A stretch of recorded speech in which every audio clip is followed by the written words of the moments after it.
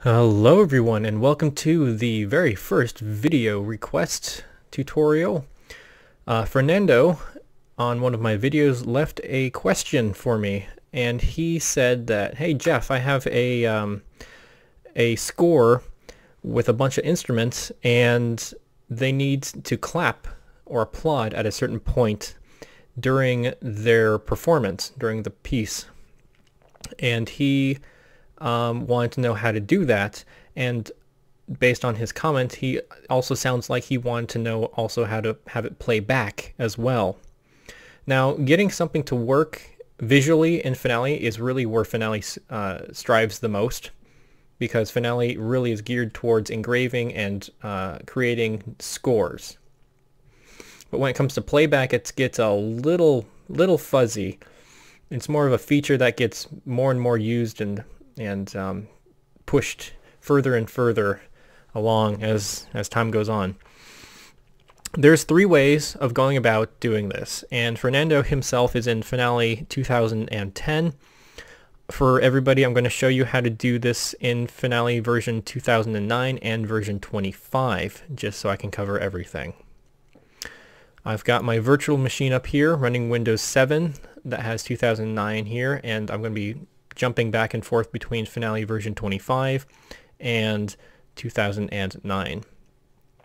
Most of this is going to be the same, but there's going to be some things that work in one version that don't work in the other. So let's get started. So because Fernando is in 2009, or 2010 rather, I'm going to start there. So let's go ahead and put in some music, what have you. And as you'll see later,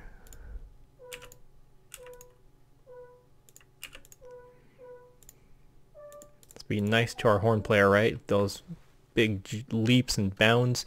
So let's say you're in the piece, and at this point you want to have the performer clap this rhythm. So if you don't care about playback, here is the first way of doing this. It's actually pretty straightforward. So you go into Staff Tool, you go ahead and highlight the measure you want to have selected, and what I would do is go to X note heads, and these make them those X note heads. The next thing I would do is I would go up to Expression Tool, and I would go probably under Technique, Text, and I would put Clap. And if I want a border around here, you see where it says Enclosure Shape, you can select a shape that you want to enclose, like let's say for example a septagon. You click Edit and you can change the thickness, the opacity. If you change the opacity, that means that this will be standing on top. Nothing will be transparent. Nothing can show through this object. So let's just go ahead and leave it as is. Click OK, and then put above there. Of course, you can change the shape if you'd like. And as we're going through here, what I would also do, excuse me, is I would go up here and put play or something along these lines. Click OK, and there you are. And if you really want to be clear, you can even go here under this dotted line and then just dot it, make horizontal, just to indicate, to be absolutely brutally clear of where they're clapping, what rhythms they're clapping, so there's no mistaking it for whatever for the performer. That's just showing it. So if I play it,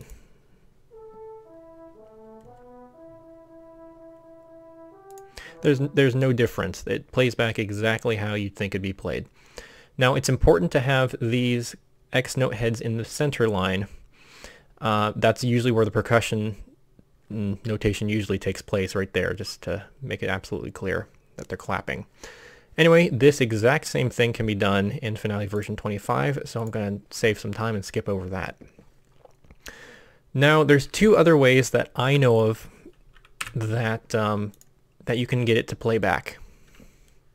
So let's, I just erased it. So let's go ahead and write another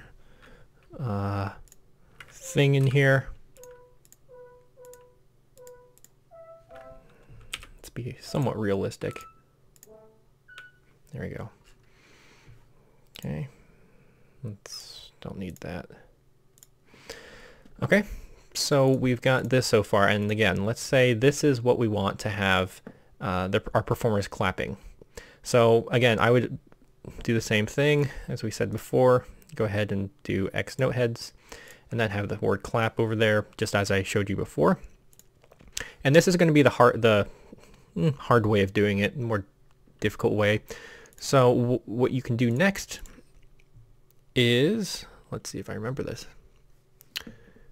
Go up into, I need to add another instrument. So to do that, we'll go to staff tool, and under the staff at the top, new staves with setup wizard. Wow, with setup wizard. Okay, and then what we're going to do is go under ORF instruments for clap. And it should be right there. Go ahead and add it, finish. And now we've got another instrument underneath it. So then what you would do is whatever rhythm is above the staff rate up here, you just go ahead and add it right in there.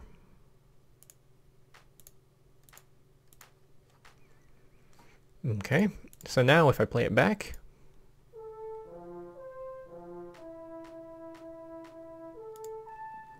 okay, so these both are now playing together. Pretty straightforward from now. So now what we need to do is we don't want to see clap. We want this to be gone. So what we need to do is go back into staff tool again, select the very first measure, and then you can press this button at the very bottom right here, which takes you to the very end, and then you want to hold shift on your keyboard, and then this will only select the clap instrument. And what you want to do is then right click, then you want to go into and hide staff. And this didn't delete it, all this did was hide it. So when I play this back, you'll still hear the clap.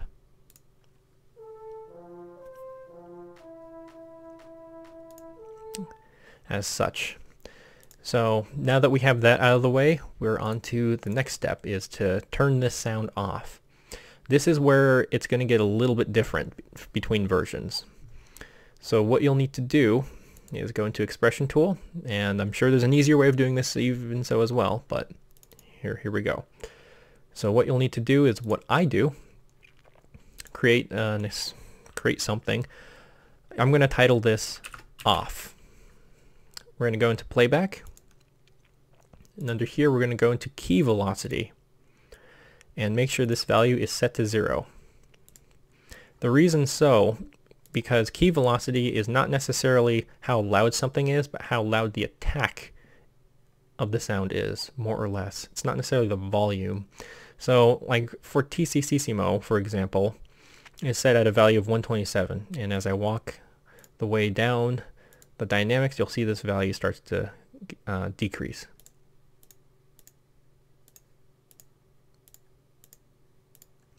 Okay, so basically the higher this number is, the louder, or the louder the attack is, more or less. So we're going to go back in here and then select it. We're going to position this right there, and what this will do is this will basically tell this not to play, essentially.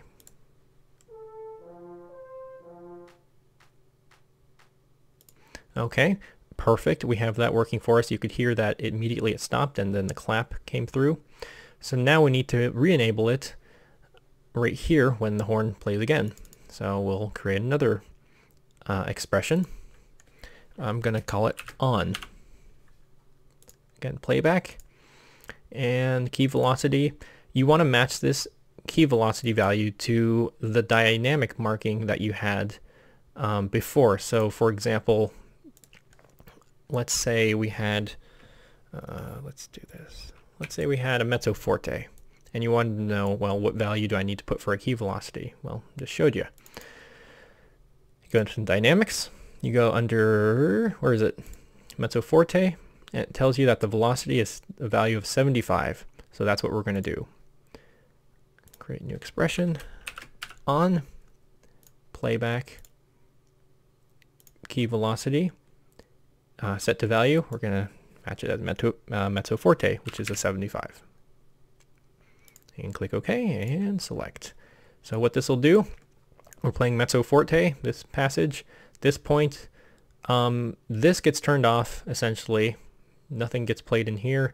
The invisible clap will play, and then right here this will get re-enabled, and again, since the clap is resting, this will be heard. So let's go ahead and play that.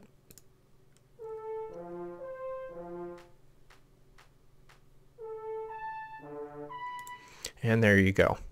So that's kind of a long and runabout way of going about it, but this way works both on 2009 and on 25. On 25 it's a little bit different. Let me show you, because in 25 you'll need to go into Score Manager to do this. So let's write our little cadenza, so to speak. Okay, and second measure will be, oh, actually, we want on the middle line just to make our lives a little bit easier. Let's make something rather interesting. You know. Okay, same thing. We're going to go into X note heads under Staff Tool. Okay. Now, this is where things change. If you have Windows, you want to do Control and K as in ketchup. And in the Score Manager, you'll want to go to Add Instrument, which is right here. And for the clap, under All, it's going to be at the very bottom, under Percussion. Scroll down until you find Clap, which is right here, and double-click it. And then this is added, excuse me, this is added in here. Go ahead and close that, and now we have Clap. And basically do the same thing. Just match the rhythm above here. And you'll notice in version 25, I don't know how obvious this will be, but it snaps you to the middle line right here. So when you're on clap. And also it's using Garriton, so it's a little bit nicer of a sound actually. And then the same thing, you're going to hide this by going into Staff Tool, clicking the first measure, going to the very end by either pressing this button down here, right there, or you can also press End on your keyboard. Again, hold Shift and then click the very bottom one, so only the bottom one is selected. Make sure this isn't selected, otherwise you'll delete all of it, or you'll hide all of it. Right click, and then here's the tricky bit. You'll want to choose Cutaway, you don't want to choose Collapse. Here's what happens if I choose Collapse. It actually collapses everything, which is not necessarily what you want to do. Well, maybe it is actually. On second thought, yeah, you do want to do that. Choose Collapse, because that hides both the staff and gets this out of the way, so you can actually manipulate that. So yeah, do choose that. You can also choose the other option as well, because if you choose, hold on, let me just back up now that I just think about it. If you choose Cutaway, this will indicate that it's still there. So, but by doing, there we go, by choosing the Collapse, you're actually hiding it and getting it out of the way completely so you can reposition everything.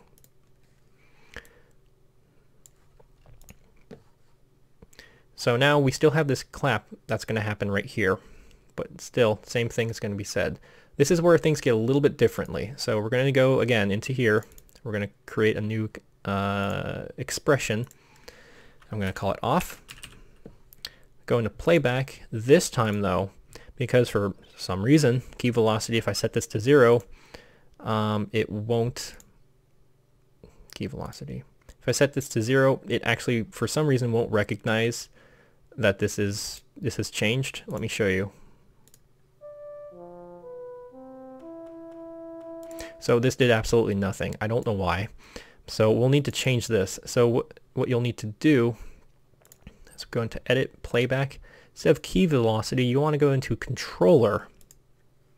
And under this next menu right here, you'll want to go to Volume and set this value to 0. Click OK. assign, and now this will mute the top right here.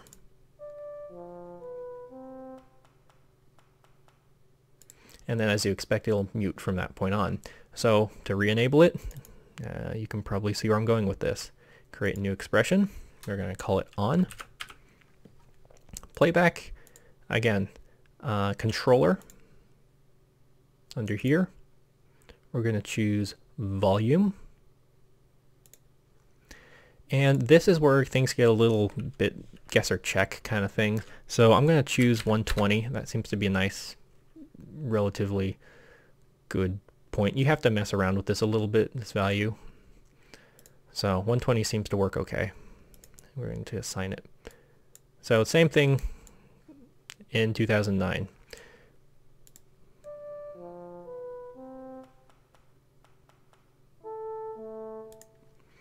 So as you can hear, maybe I can move that over right there.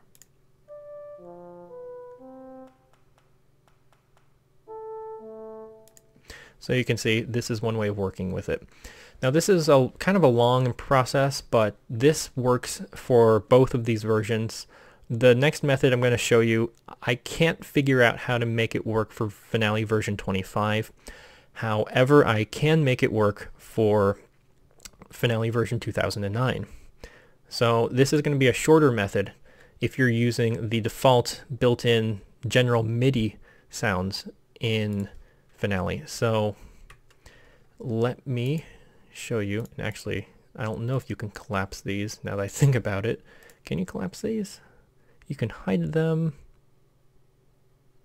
Don't think it has the collapse option in here.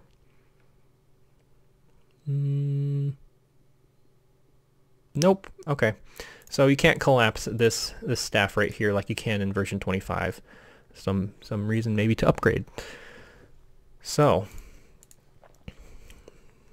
let's go ahead and start over. So let's get all this out of the way.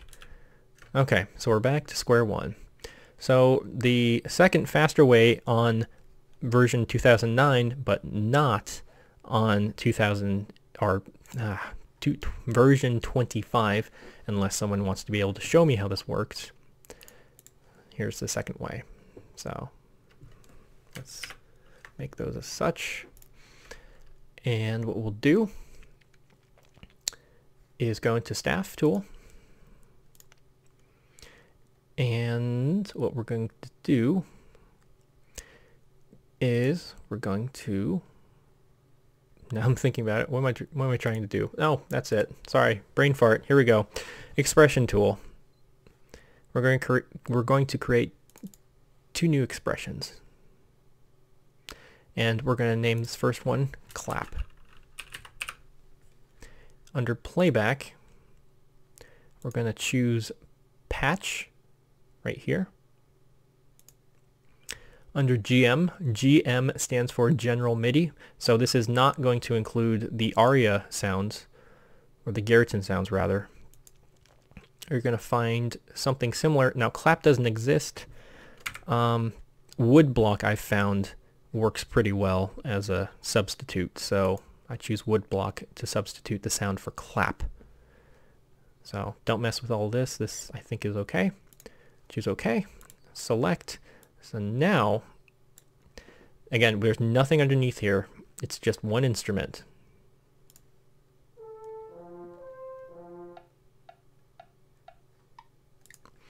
So now the same thing needs to be done over here. You've switched from the horn sound to the clap sound on the second measure right here is what we've essentially done. On here, we'll need to re-enable the horn because they're playing normally. So we'll create another expression and we're going to call it horn this time. Doesn't really matter what you name it. It's just to help you know what instrument is being played. Again, under patch, we're going to find the horn, which I believe is 61. 61 right there. Click OK. And select. And now this should play horn. It should clap, and now it should re-enable the horn sound.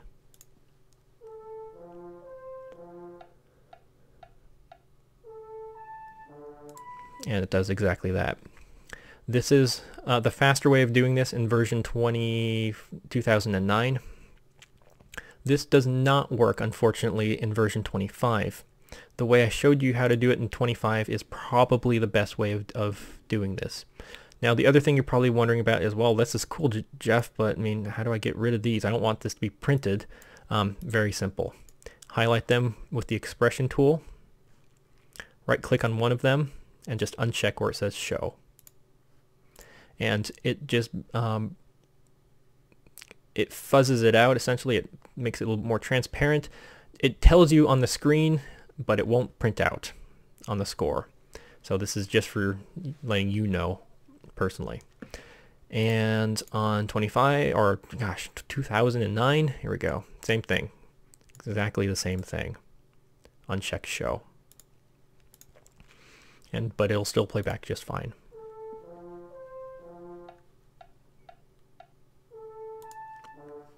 And etc. So that's pretty much all there is to it. If someone does know an easier way of doing this, feel free to comment below. I'm always learning something new about Finale every day. I'm definitely no expert on it, but I've used the program. I've troubleshooted it tons of times, and I hope this has helped people a little bit. And I hope this answers your question. I hope this is Fernando. I hope this is what you were asking about. If not, let me know in the comments below. If you like these, if you want me to post more of these kind of videos, walking through how to do something kind of extravagant in Finale, absolutely I can do that. That should be all there is to it. If you like this video, if you found it useful and helpful, definitely please leave a thumbs up. That lets me know I'm doing a good job and giving you guys good content. If you really want to see more of this, go ahead and subscribe if you want to see more tutorials on Finale or how-tos or anything kind of strange. And you can follow me on Facebook or Twitter at TrebleWoofer, on both the same name.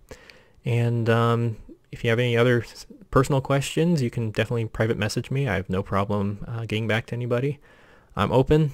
Whenever you need a question, I'm here to answer it for you. I'll do the best I can. Anyhow, thank you all for watching, and I'll see you next video.